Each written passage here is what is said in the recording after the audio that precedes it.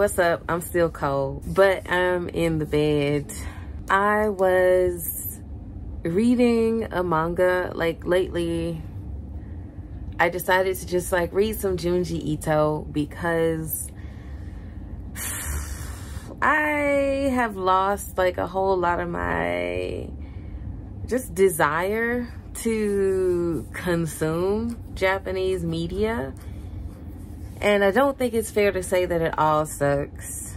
I don't even think it's fair to say that like some crazy huge majority of it sucks, because like I said, I don't consume it anymore.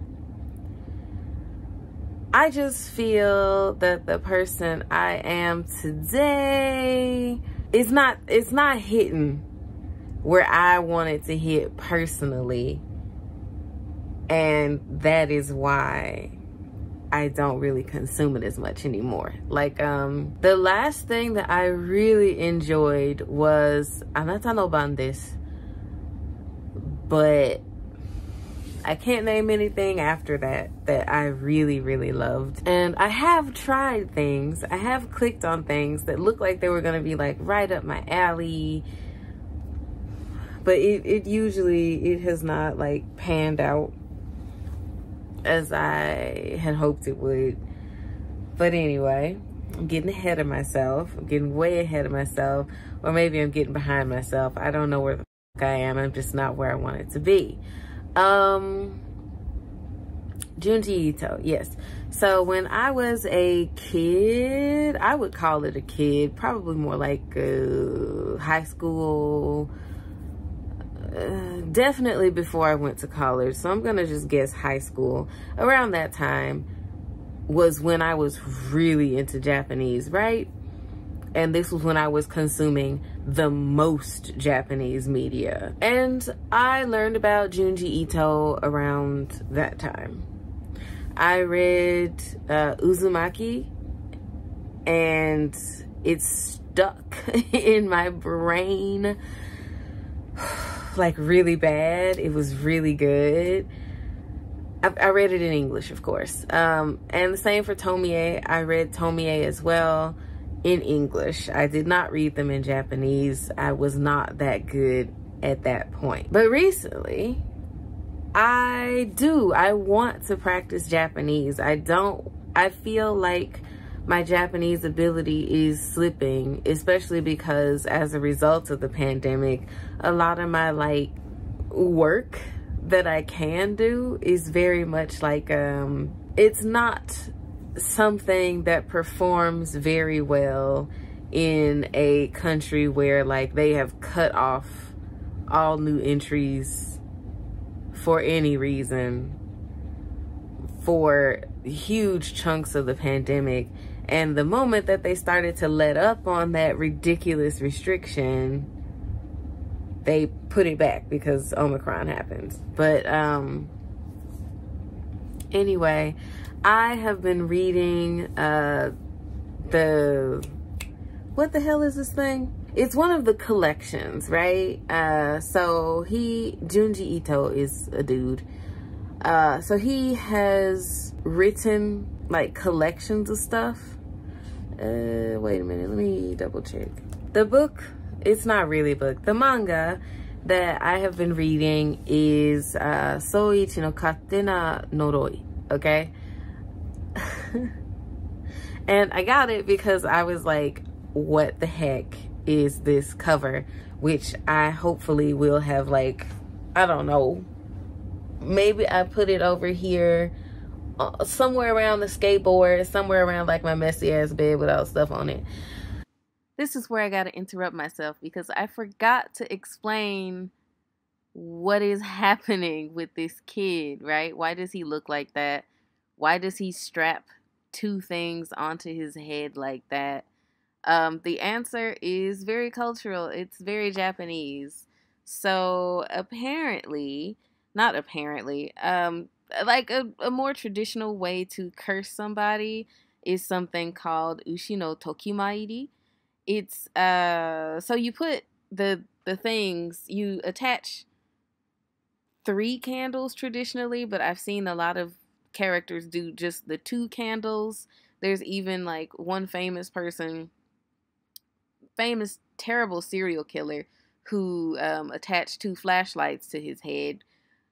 But either way, the point is, when you are trying to curse somebody to kill them, you strap things in your head, not like in your head, but you strap 2 candles, or I guess in that guy's case, flashlights, onto your head, as you see in the cover for this book here. That's also what is happening with that doll there. That doll is an effigy that you would nail to a tree in said Ushino Tokimairi thingy. But yeah, it's just like it's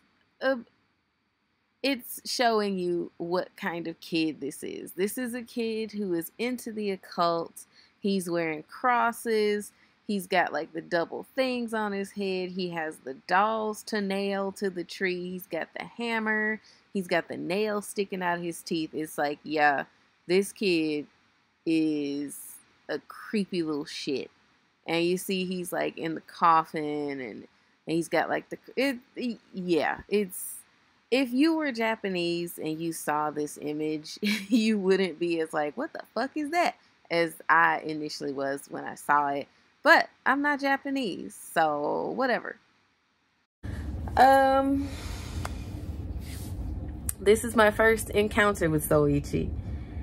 And, you know, if you are a learner of Japanese, I would definitely recommend this if you're looking for like something that's like dark but not too hard, because this is not very hard Japanese at all.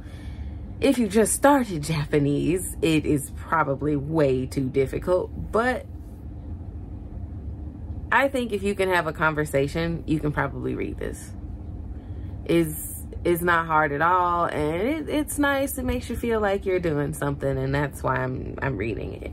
But I jumped on here because, bitch, I can't stand this little motherfucker. And I didn't translate the name. It looks like you can find Souichi no Katte na Noroi in Museum of Terror. It looks like it. Maybe it's Kyofu Hakubutsukan is what it looks like it is called. Do not ask me. I got this digitally, so I only have that one. But let me get into Souichi here. I hate him. He's so annoying. But I also, I have conflicting feels because I am Souichi.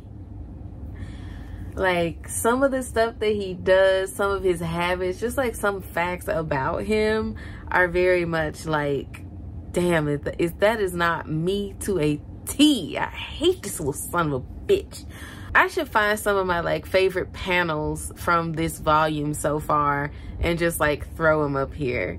Cause when you say Junji Ito, people think, oh, it's gonna be scary. Like, flat out, it's gonna be scary, it's gonna be dark, it's for adults. No, like, honestly, I would give this to a child. So Souichi is 11 years old, and he has these 2 cousins who come from like the big city,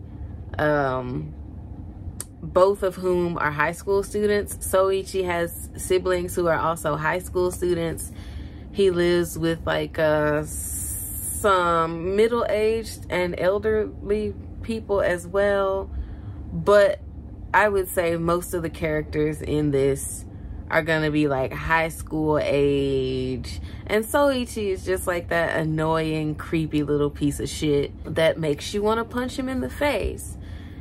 And he tends to walk around with like nails in his mouth, not nails, like hammer and nails in his mouth.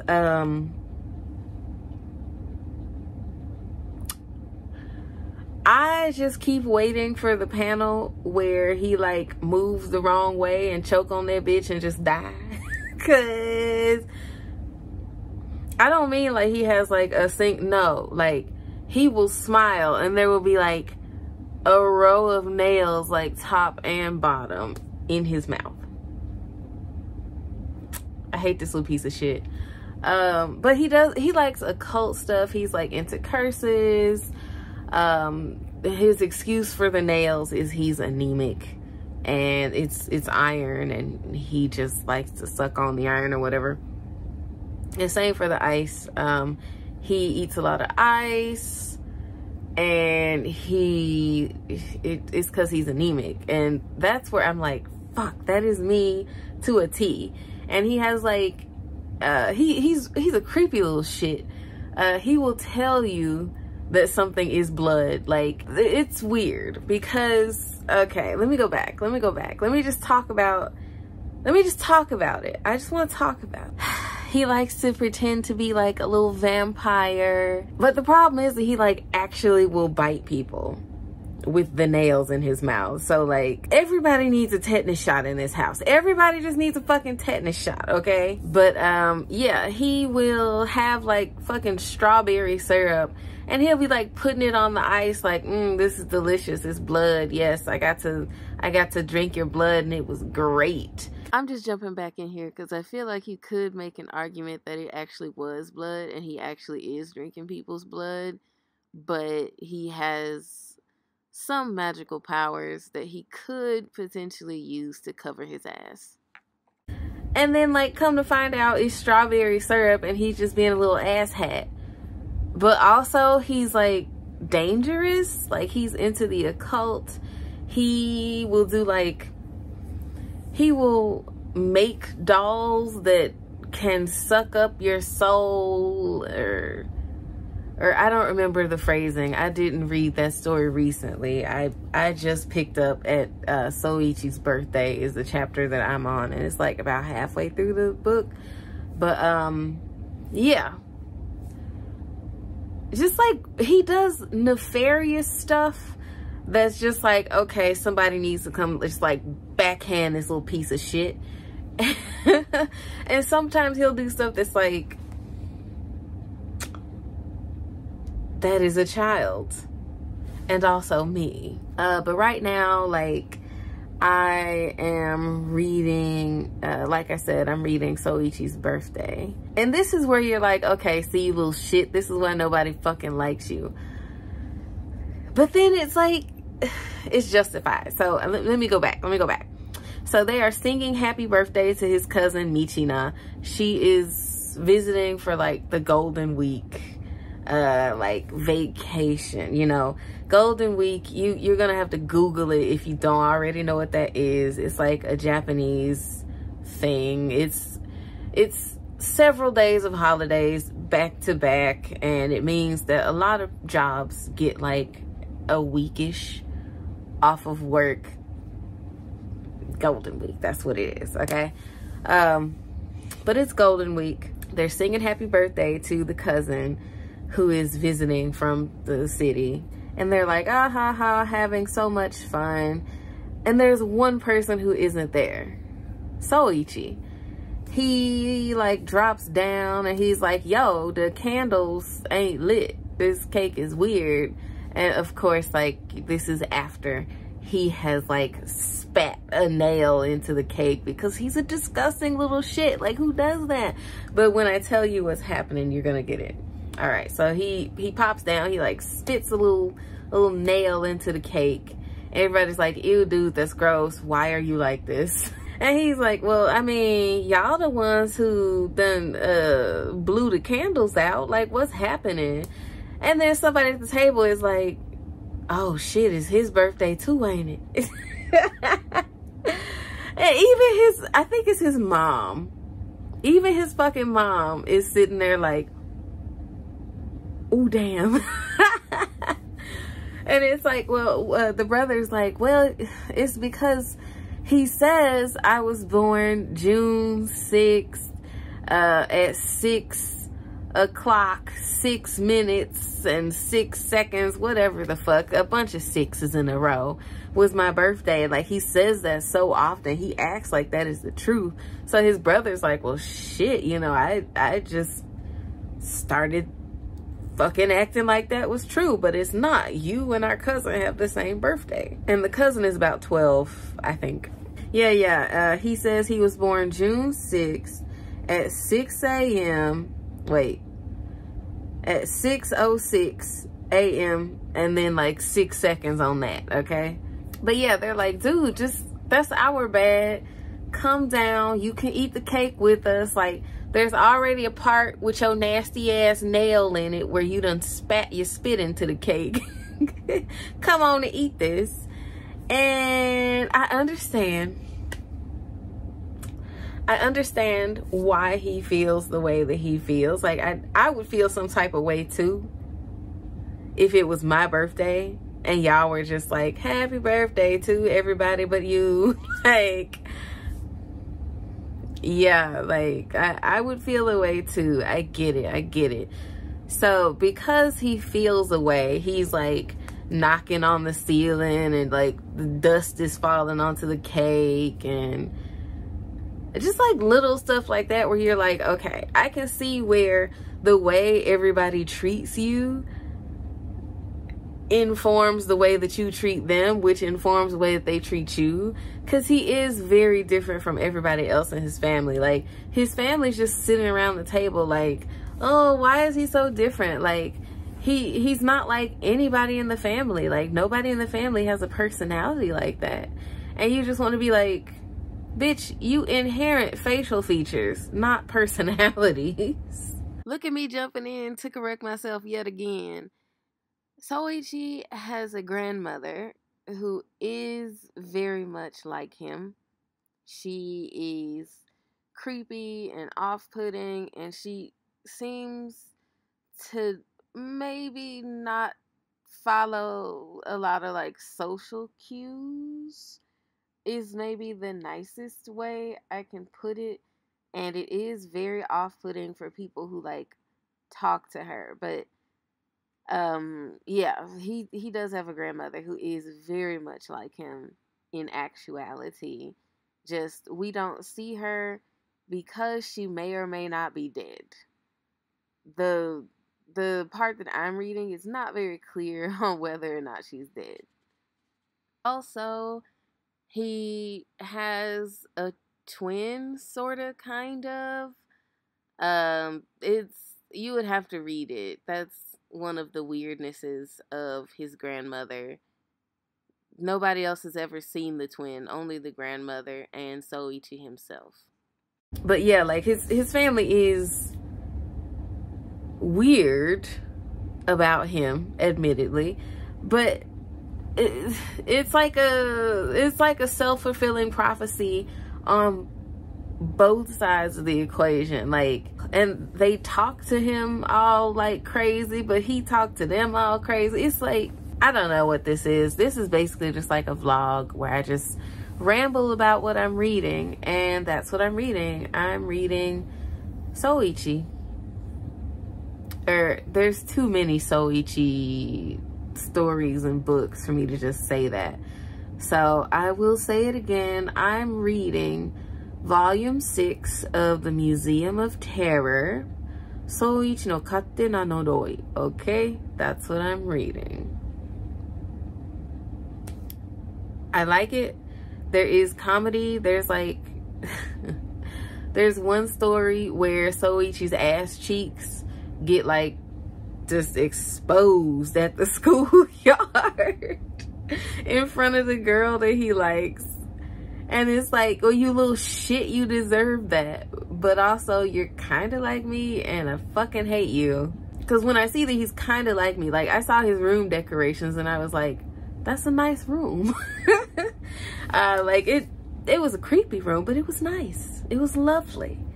I just wish that you didn't, I wish you weren't a little shit. Because, like, his cousin rightfully slapped the shit out of his ass in the first story, and he had like his nails coming out of his cheeks and stuff, and it's like, I mean, don't be a little shit. I don't know what to tell you, my dude. Anyway, I like Souichi. I feel like it is, if you have a dark, creepy child who likes dark, creepy things, it might be like a fun read. I think it's a fun read. Funny things happen. But anyway, I've been talking way too damn long.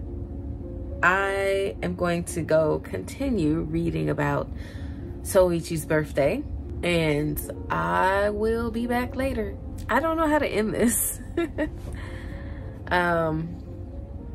Bye.